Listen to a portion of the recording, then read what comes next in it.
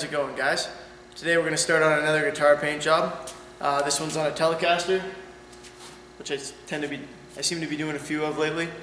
And this one had actually kind of a failed relicking job on it by the previous owner. So now the new owner has asked me to fix that up, and while I'm at it, I'm going to put his band logo on there. He's in a band called Atomik, and so we're going to put about a 10 centimeter diameter, yes, centimeter, I'm in Canada, 10 centimeter diameter logo right about here in a circle, and I think it's going to look pretty cool. And aside from that, all we're going to do is put a new gloss finish on it, and I'll show you why right now. So the previous owner tried to relic this, as I mentioned. Well, he didn't do a very good job. So he just kind of took a chunk out here. It looks like it's been dropped. Here he managed to get through the finish. That doesn't look too bad.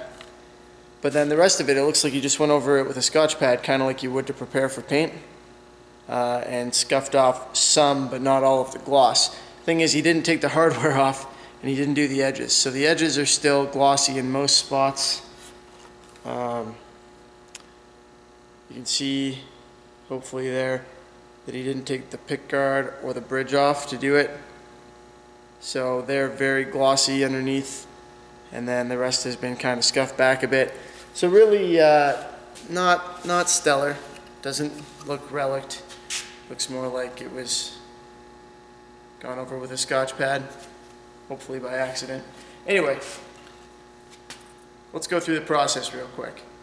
So I'm going to start by taking a Scotch pad to this thing properly. I'm going to be very thorough and make sure I get all the surfaces, and I'm going to be very careful in around those areas where he's got it down beyond the original paint, where you can see wood, because I want to make sure that that's all sanded properly and that the new clear coat is going to seal everything together. Once I've got it all scuffed up, I'm going to clean it, then I'm going to apply my mask and spray the logo on there.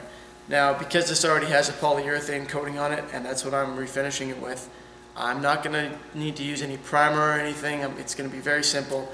I'm just going to spray out this logo in reverse, actually, is what we've decided to go with, so the logo will be left clear-ish, and the background will be black.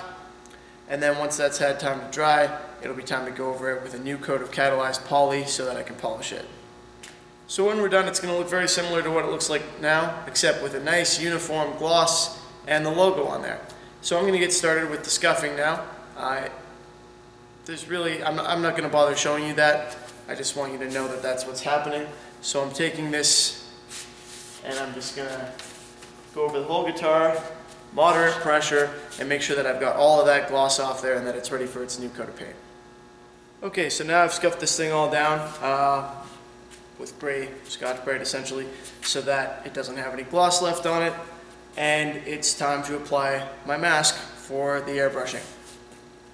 So I have here a custom cut vinyl mask. It's done on low tack vinyl made by Aurajet, and I'm going to be applying it right in this area using transfer tape. So when you go to apply a mask, let me show you this. It's on vinyl that was printed before, but it doesn't really matter. I've pulled out all of these sections. Those are the ones being painted. And all I've got left is the mask that I actually want. So I'm going to apply transfer tape over top of this and then peel it back and take this vinyl with it. Then I'm going to apply it onto the guitar and peel off my transfer tape so that I can spray this. So the way that this is designed to work is this back surface is glossy, so things don't stick to it very well. So this stuff isn't stuck on there very hard. So the transfer tape will stick onto this harder than this is stuck to the backing, thus peeling it off. But the vinyl is stronger than the transfer tape. The transfer tape adhesive is very weak. So when I stick the vinyl onto the guitar, it's going to stick on there harder than the transfer tape is stuck to the vinyl, and I'll be able to peel it off. There is a technique to it. I've demoed it in a different video, but I'm going to show you again because, hey, why not? So let's move over to the table and we'll take a look at how to do this. Alright, here we go. Yes, the table is dirty, but it's smooth still. It's been actually cleaned. It's not so much dirty as it is just painted, so don't worry about that. Anyway, I got my transfer tape here. Sometimes it's referred to as frisket.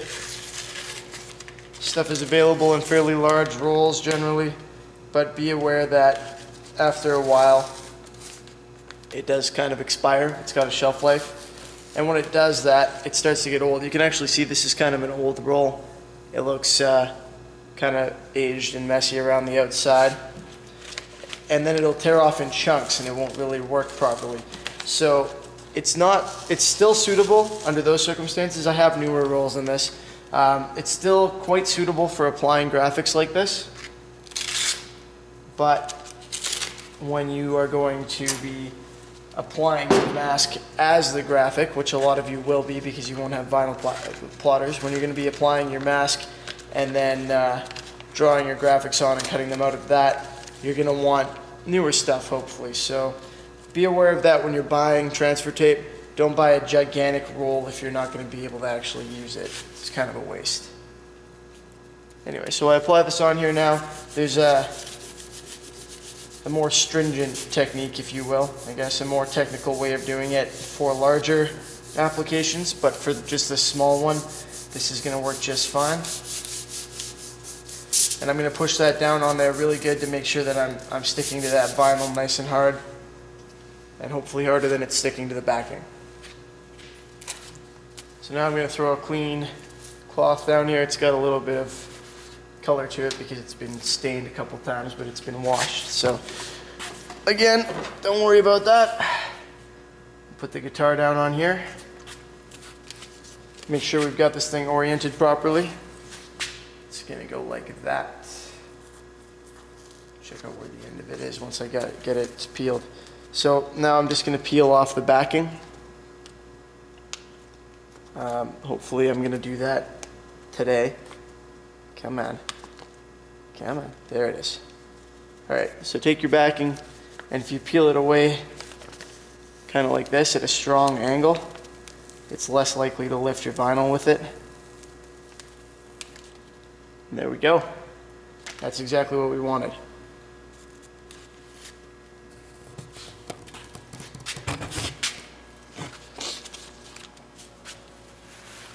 Alright, now it's time to get this applied. I'm going to just make sure I've got it straight up and down here.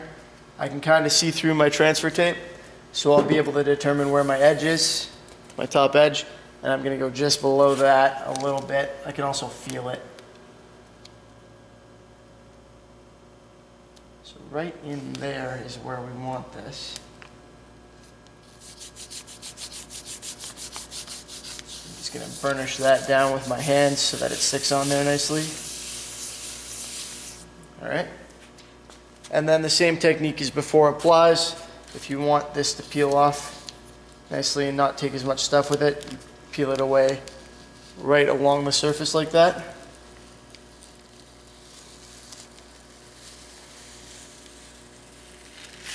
And there we go. So that is going to work nicely. That's basically ready to spray. I'm just going to put a couple layers of masking tape around it, so that I don't have to worry about getting overspray there. And I'm going to use an airbrush so that I can target this very precisely, and again, not have to worry about masking the whole thing.